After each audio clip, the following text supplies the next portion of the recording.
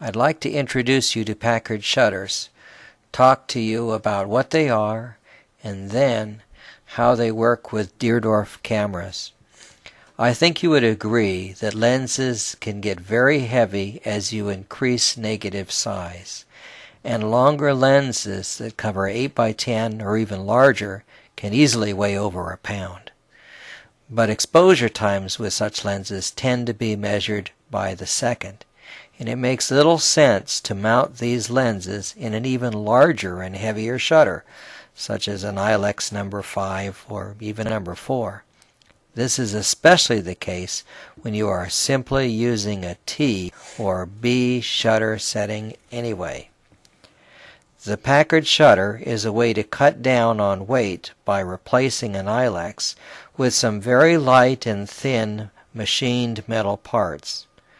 A Packard shutter is feather light and has some added advantages over an Ilex. No oiled parts, for instance, so it works better in the cold. You have a solution of more lenses. You have a better selection of lenses also to choose from. Lenses that are not already mounted in a shutter. And especially that would include enlarging lenses.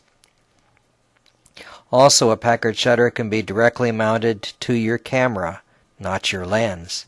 So one Packard shutter can universally serve all the lenses you will ever use on that camera. Packards are one of the earliest types of shutters and date to the Civil War. There are two basic types, an instantaneous number 6 and a number 5. With both types, you press on a bulb and air is driven via tubing into a cylinder on the shutter, which opens the curtain. When you let go of the bulb, that is, so air is released from the bulb, the curtain closes. The shutter is as accurate as your bulb control is, which can be up to about 1/4 of a second. The number 6 has the instantaneous addition, where it can also be fired at 1/25 of a second.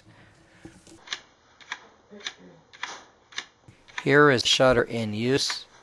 Note the hand squeezes the bulb, and then the curtain opens and closes on that command. Here the bulb and tubing have been removed to expose just the cylinder. Now we are manually executing the curtain rather than pneumatically, that is by air and bulb.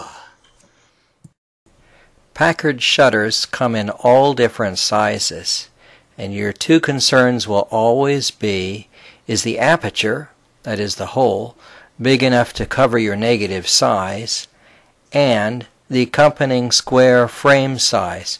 Will it be right for wherever it will end up fitting?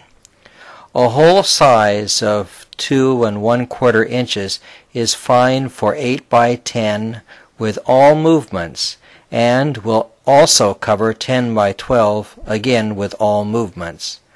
The ideal place, I think, to purchase a Packard of this type is on eBay.